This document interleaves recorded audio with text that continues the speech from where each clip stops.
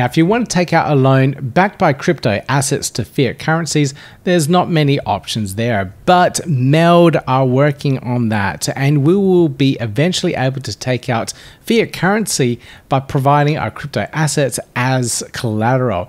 Now, there are a lot of benefits in regards to doing so, a lot of tax incentives and all sorts of really interesting mechanisms that you can play around with for taking out these loans. Now, the team are working with regulators to make that happen as well, and it will obviously take a lot of time when you're having to deal with banks and getting banking licenses and everything else around it, but they are getting there. They have lots of options to do so.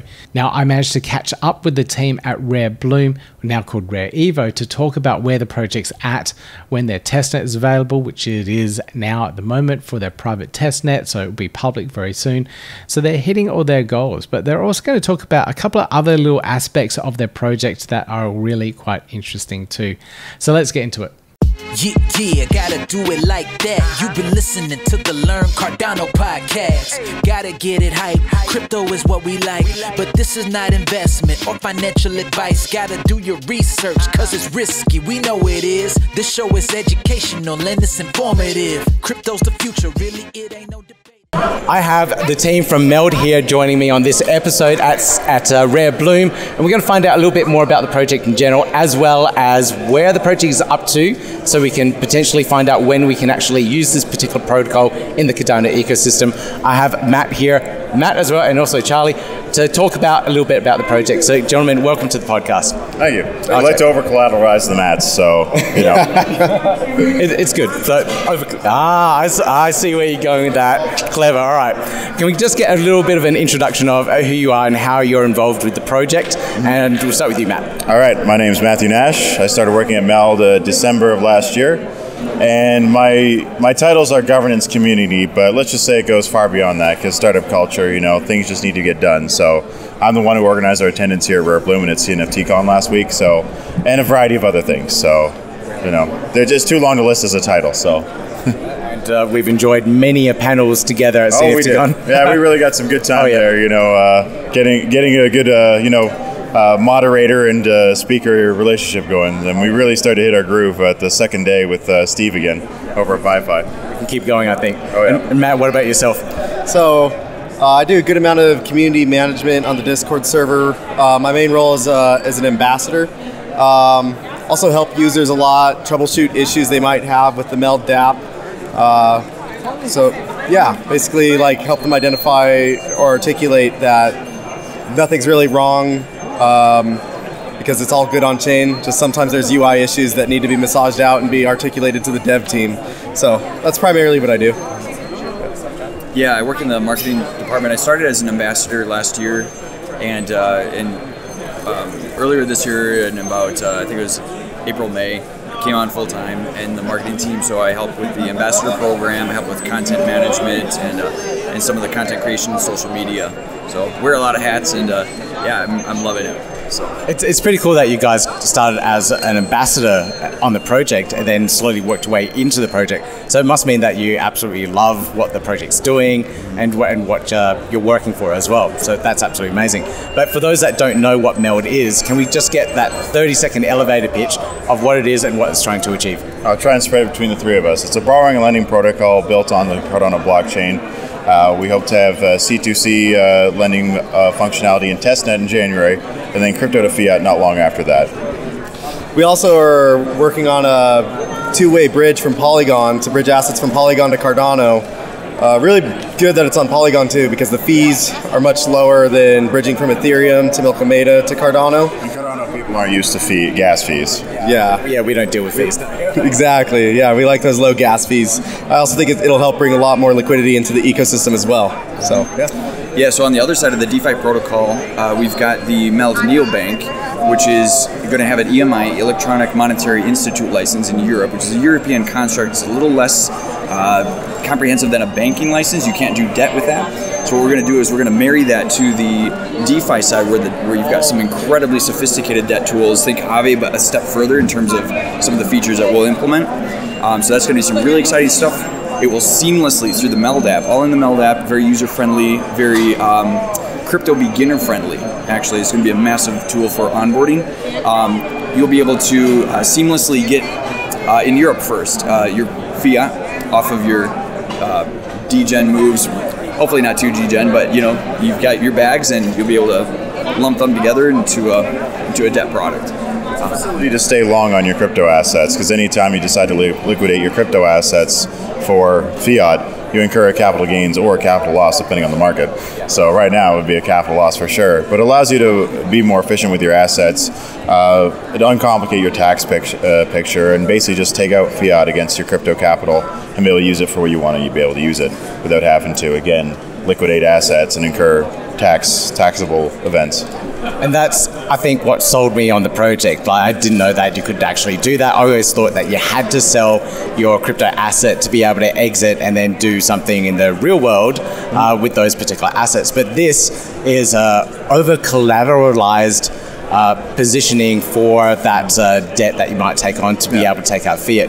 Now, some people don't understand what I just said. Then can we get an explanation of what that is and how that mechanic will work, trying to visualize it? So the reason everything's over collateralized is because anybody taking out at least a crypto to crypto loan is on a totally anonymized wallet or account. You don't have any KYC or knowledge of the entity, really. The protocol is just like basically facilitating the transfer by way of being an intermediary between borrowers and lenders.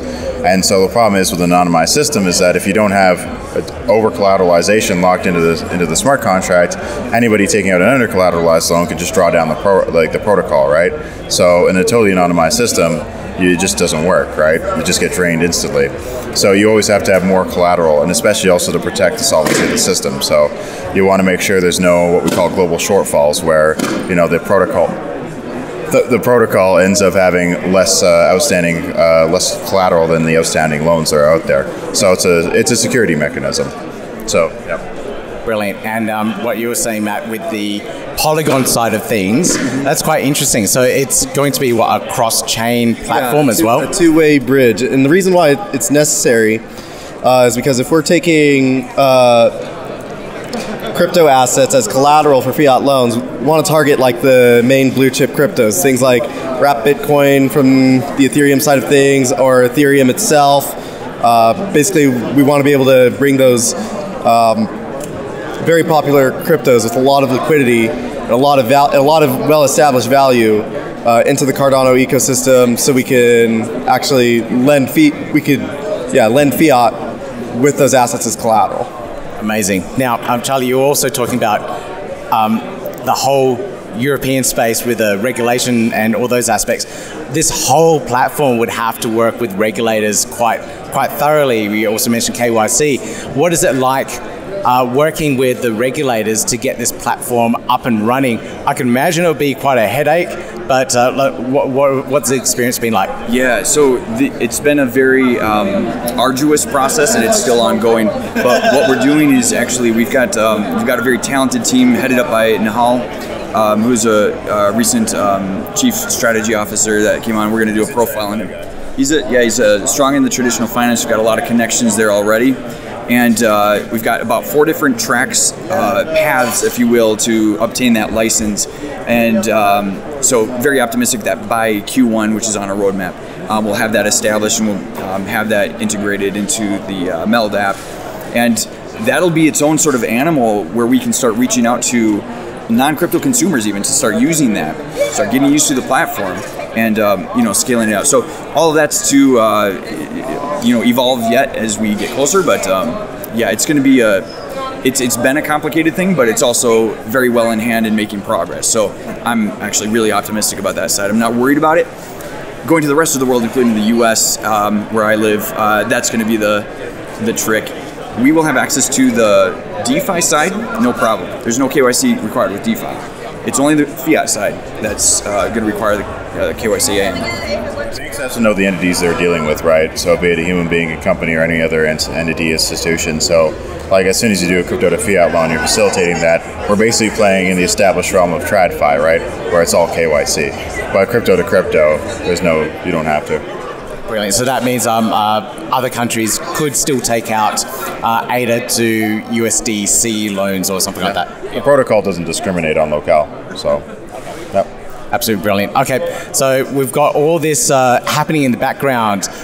when would we possibly be seeing the platform launch for users to be able to take out DeFi loans? Well, like I said, crypto to crypto should be entering testnet in January.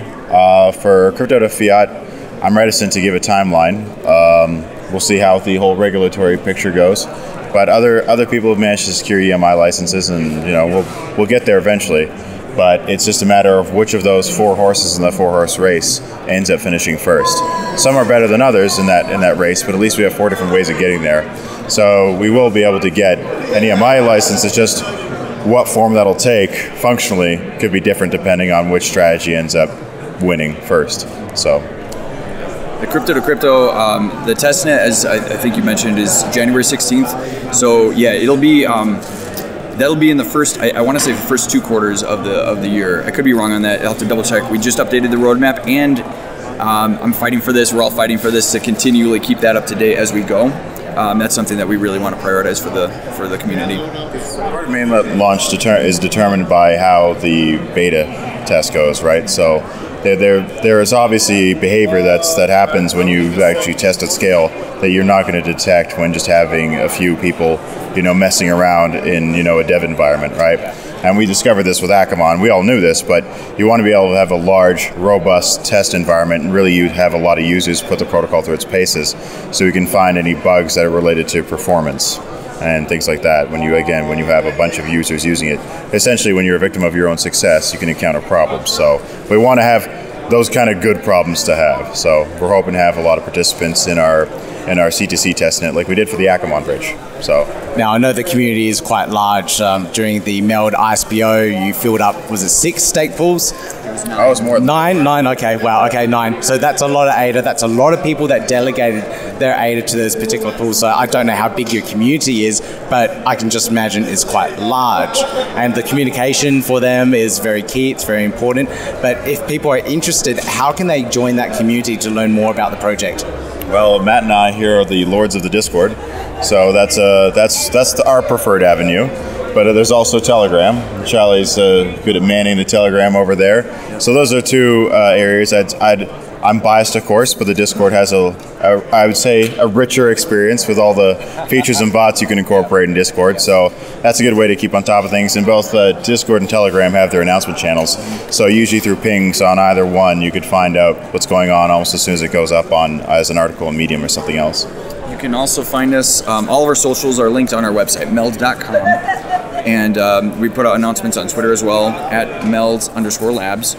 And we try to put things out on Medium on a very regular basis. A lot of our info is on there. A lot of our announcements, like bigger announcements, go on Medium. So and we'll push that out through all the platforms. So there's a pretty rich ecosystem of communication, and we're always available for questions. DM us, send us info at meld.com. It's a good channel if you prefer email. So yeah, there's a lot of ways to reach us.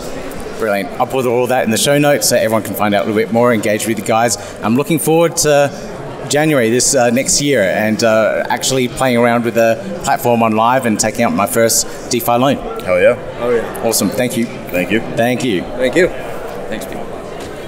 All the links and references on our website at learncardano.io. If you want to find out a little bit more or follow up the links or join the conversation, you can do so on our website. I highly recommend that you check it out. Now, if you're listening to this on the audio podcast as well on Apple Podcasts, you'll find a little link there that will take you to the website so you can join in on the conversations and engage with the community there as well. Now, if you enjoyed this video, please consider giving me that thumbs up, click subscribe, click on that notification bell, and I have a lot more Cardano related content for you coming right up. I'll see you in the next video. Yeah, gotta do it like that. You've been listening to the Learn Cardano podcast. Gotta get it hype. Crypto is what we like, but this is not investment or financial advice. Gotta do your research, cause it's risky. We know it is. This show is educational and it's informative. Crypto's the future, really, it ain't no debate.